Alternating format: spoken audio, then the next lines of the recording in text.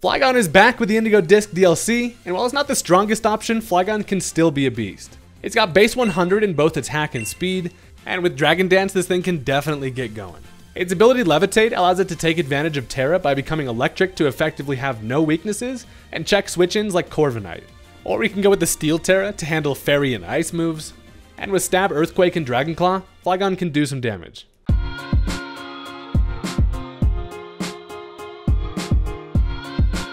Alright, look, since Gen 3, I've always just really liked Flygon, so it makes its way onto my teams quite a bit just because he's just a cool dude. Today, my goal is going to be to try to unlock this thing's full potential, and if you're into that kind of thing, consider hitting that subscribe button. I promise you won't regret it, and let's go ahead and jump into the match.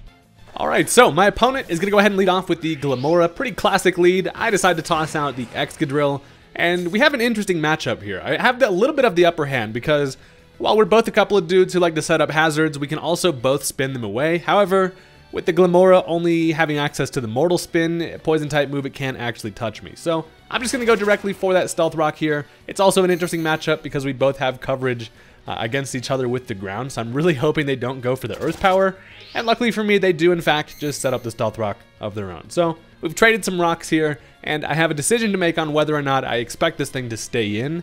Unfortunately, I don't have a whole lot that wants to switch into this, so I just decided to just go directly for that Earthquake here. And I know that I'm faster, so I could get it off. However, they are going to end up switching, and they bring in the Cheeto Bird, the Cramorant, looking as orange as ever out here and confused. But he does not know where the hell he is, but he does know that he is floating above that Earthquake. So, makes a nice switch here, bringing in the Cramorant. He comes in for free, taking that Stealth Rock damage, however. And I am just going to end up going right for the Rapid Spin here. I figure I could probably take one attack from this thing unless it's like max offensive with the choice specs. So I go for that Rapid Spin, get rid of the Stealth Rock. They do end up going directly for that Surf, which I live with 11 HP, just barely, which is actually pretty clutch because now I'm faster than everything on their team. However, I really don't have a lot to touch this thing. I could try to roll for an Iron Head flinch, but I decide since the hazards are taken care of, I could potentially save the Excadrill for later. And I'm just going to end up going right into the Lapras. If they decide to Surf again, I can go, obviously, soak it up with my Water Absorb. But it turns out they're actually going to end up going for the Stockpile. So boost both defenses by one stage, and it turns out we're working against a defensive kind of setup Cramorant. And I'm out here bamboozled, I'm not even going to lie. I don't really have much to hit this thing with Lapras. So I decide, you know what, I can actually just go for a Dragon Dance here and try to set this thing up. We're both a couple of just weird water types that nobody uses. And they end up going for that Air Slash. Not going to be able to do a whole lot with without any help on the special side on that thing. So we take it nicely as Lapras has a shit ton of HP. And now I can go for the Ice Shard. Unfortunately, I'm not going to be the loaded dice set with the Icicle Spear. So I'm not able to do a whole lot of damage. And then I get hit with a Fish and then Icy Wind thrown at me, which is going to lower my speed. And Lapras is just overall about confused as shit over here. I've been Fish slapped, and it's going wild over here. I go for one more Ice Shard. I honestly was just really hoping it was going to be a 2-hit KO. It actually does end up living, and now they go for the Surf, likely expecting me to switch out there, or just making a misplay, going for that Surf on the Water Absorb. Regardless, one more Ice Shard is able to take care of the Cramorant, and that thing was hilarious. That thing's got to be one of my favorite mons to both use and play against, because it's just a goofy little dude. You know who is not a goofy little dude?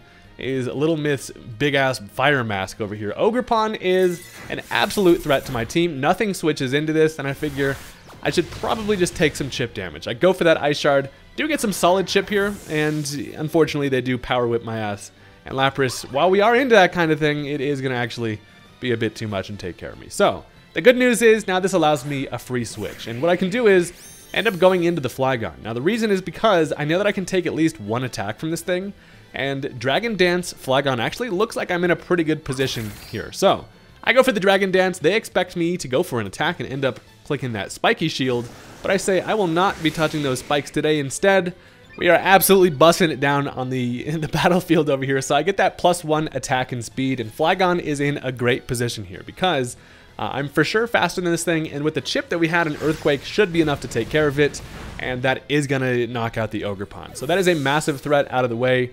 Hearthflame Ogerpon is truly very scary. So seeing that thing gone, I'm in a great spot now, as they're going to decide to go into Glamora. Now, if this thing was Focus Sash, it does lose that because of the Stealth Rock, and I'm thinking this seems too good to be true, considering there could be a Terra Fly coming here expecting the Earthquake. I just decided to go for the obvious play, and it is just going to directly knock out the Glamora. Now, the reason why I wasn't worried about going for that Earthquake with the threat of the Terra Flying was just because of the fact that I know I can take at least one attack from this thing regardless, and the Earthquake does pay off. However, they do set up one layer of the Toxic Spikes on my end, which could prove to be a little bit annoying later. And also, now we got this little bunny-ass Skin Ribbon Fairy type in front of us, where I know that I can't quite knock this thing out at just +1 with an Earthquake, and that's going to leave me vulnerable to a Fairy attack. But what I can do is commit the Terra. Now I'm running Terra Electric on this Flygon, and that's going to make it so we obviously just take a neutral hit from the Fairy attack, and then we should be able to 2-hit KO this thing no problem. I like to run Terra Electric on Flygon because obviously it leaves you no weaknesses, but also Terra Blast Electric is really great for incoming things like Corviknight, and in general it catches people off guard here. So that allows us to take the Hyper Voice, and also they do have the Quick Attack. That is going to be Pixelate Quick Attack, so it gets the stab boost, but luckily we had just enough health to be able to live that and fire off one more Earthquake. Takes care of the Sylveon, which is another big threat out of the way, and now they bring in the Xbox 360. So listen, Metagross has the opportunity to go for that priority with the Bullet Punch. Being Electric type, we obviously now resist it, but it still is probably in range if they are carrying the priority.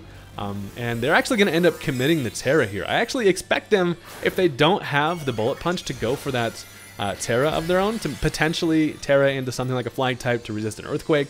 However, they do just go for the Terra Fighting. It's going to put the old fist on his head, and I end up going for the Terra Blast just because, you know, it's kind of my safest option to guarantee I get some damage here if they don't Bullet Punch, which they do not. I do get a critical hit on the Terra Blast, and now they Hammer Arm, which actually misses. So that is wildly unfortunate. The Hammer Arm miss is going to end up costing them because now I obviously outspeed. They show that they do not have the priority with the Bullet Punch, and an Earthquake just finishes off the Metagross. So you hate to see it if you're the Xbox there. You basically have to commit the Terra and go down, and ridiculous Lightbulb Flygon is just flapping his wings with glee over here. So now the final Pokemon is going to be the Terapagos, and this thing, it does not have a whole lot of hope left at this point because obviously we are faster with the Flygon, and unfortunately just at +1 in Earthquake should not be able to knock this thing out.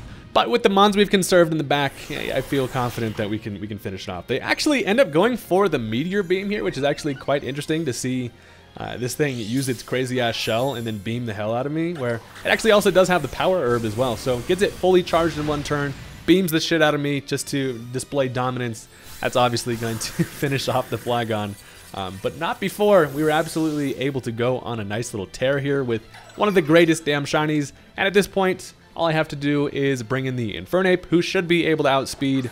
The turtle is, of course, just going to be that normal type. So a Mach Punch from this range should be able to finish this thing off. We do have to come in to that Toxic Spikes, which is not really a big deal. But I can go for that priority, guarantee we're able to go first here, and then break the shit out of that turtle shell. So that is going to take care of it, and it is going to be the end of the match. So I thought that was a pretty fun one. Definitely some misplays kind of on both ends. But regardless, all in good fun, super cool match, and we love to see it. So I do actually have one more game here for you, and that is because this match is actually insane. It comes right down to it, and this is one of the closer matches I've had in a while. So if you've made it this far into the video and you do enjoy when I come at you with 2 matches for one video, make sure to hit that like button. It really does help out the channel, and I do appreciate it. This match, we have a team that is looking pretty scary and honestly some very interesting threats. Let's go ahead and jump into it. So this time my opponent is going to go ahead and lead off with the Galarian Slowking, and I decided to switch it up and lead off with the Easy Bake Oven. I got the Rotom Heat out here, mostly because I was kind of expecting Swampert and I wanted to get a Will-O-Wisp off on it early, as they likely Stealth Rock, but at this point I'm actually just going to go straight for the Shadow Ball. I figure this thing probably doesn't have much that it can do to me, and I know that Slowking is likely on this team with the Icy Rock item to be able to go for that Chilly Reception and kind of enable the Slush Rush to Titan in the back. So they actually end up going for the Future Sight. That's going to be a 120 power Psychic move coming at me in a few turns, which is pretty scary. And here, I would ordinarily go for the Volt Switch, expecting them to switch out to try to grab a matchup. But of course, I do know that the Ground type with the Swampert is hanging around. So instead, I go for the Will-O-Wisp, and that actually works out perfectly because now, you know, we can cripple the Swampert. That's going to make this thing a whole lot easier to deal with. However, I do want to try to conserve Rotom as much as possible. I am heavy duty boots. I know that I can come in easily even with the Stealth Rock up, and it does look pretty nice here. So I just decided to switch into this thing's absolutely mortal enemy, which is going to be the Meganium. So obviously Swampert to Meganium looks like a nice little medium rare steak, just easy meal for your boy, as of course they are going to set up their Stealth Rock here, and that is fine because I get into Meganium. Unfortunately, however, we do have to take the future side attack.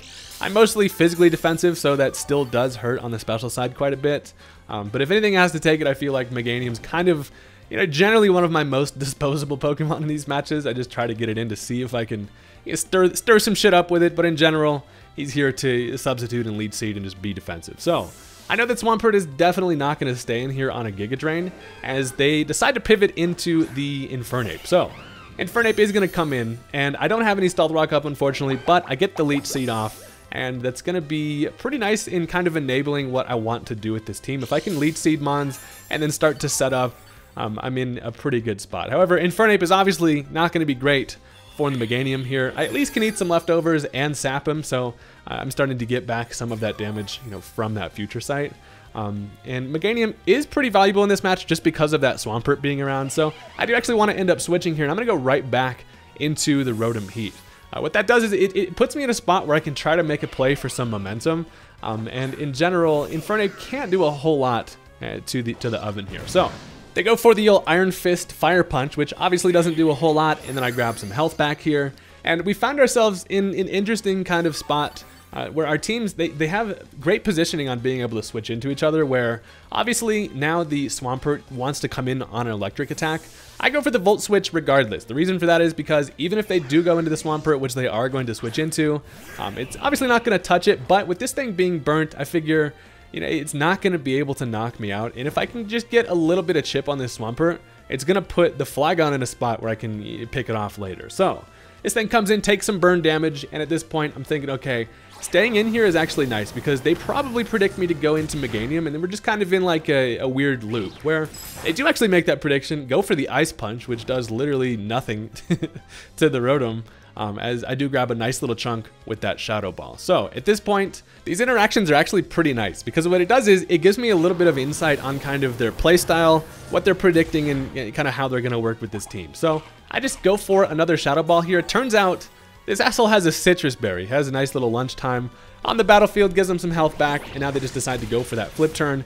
But of course, with the burn, the Rotom is able to take that nicely. So at least I was still able to weaken the Swampert a decent amount, and again with it burnt, it's not that big of a threat, you know, to the Flygon. So they decide to pivot into the Noivern. At this point I'm thinking I really should have led and tried to get some Stealth Rock up here, as I don't really have much that wants to switch into a Draco Meteor. Pretty much nothing wants to come in on Noivern. If they make a nice prediction and you expect the Comfey, I'm in a horrible spot, so I decided to just kind of let fate take the wheel there. It turns out the Draco Meteor is going to absolutely demolish my ass.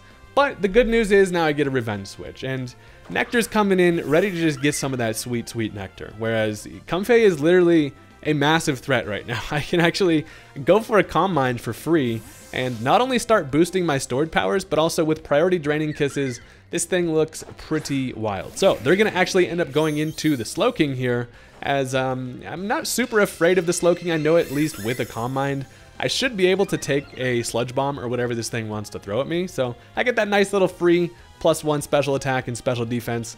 Now, I do have the coverage with the stored power, but at this point, it only has, you know, 2 boosts, with this one from the special attack, one from the special defense. So what I'm actually going to end up doing is commit the Terra Steel. I know for sure a poison move is going to be coming in here, and that's going to give me one more free turn to grab some extra damage for that stored power, which is going to be super effective again against the Slowking. So I put the axe on my head like the badass flower circle that I am, and being steel type is going to put me in a great spot here because they do click the Sludge Wave. So obviously does no longer affect me. I do have to commit the Terra to be able to get this position, but I'm feeling like the payoff is definitely worth it because now I can go for the stored power. It's not quite going to be able to knock this thing out, but it does some solid chip here. And now they actually end up going for the Chilly Reception, which ends up being a nice play because not only does that make it snow, it also switches this thing out. So the next time it comes in, It grabs some health back with the regenerator, and also this is going to enable the Titan. So depending on whether or not that thing was holding the Icy Rock,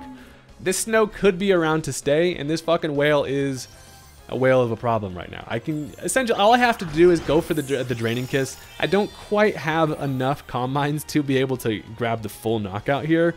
So sadly, this is going to allow this thing to be able to hit me hard with an Earthquake because now I'm Steel type, but at least being able to get off that Draining Kiss put this thing in a spot where, you know, it wouldn't be able to Belly Drum. I was really hoping that they were going to try to Belly Drum there, but obviously me knocking down more than half, they wouldn't be able to get it off. So we do actually see that this thing is going to be Life Orb, and I don't have a whole lot of answers for the Titan, but what I do have is the Hitmonchan. Now, Hitmonchan comes in, and judging by this person's playstyle, I feel like they're going to try to make a switch here knowing that a Mach Punch is coming. So I'm going to try to grab a great position here by, you know, going ahead, predicting them to switch and bringing in Excadrill. I have a great matchup against pretty much anything other than Infernape, who's not going to come in, and the Excadrill can try to set up some Stealth Rock here or get some shit going. So I make the switch here, I come in, break the mold a little bit for no reason, and they actually stay in and go for the Play Rough.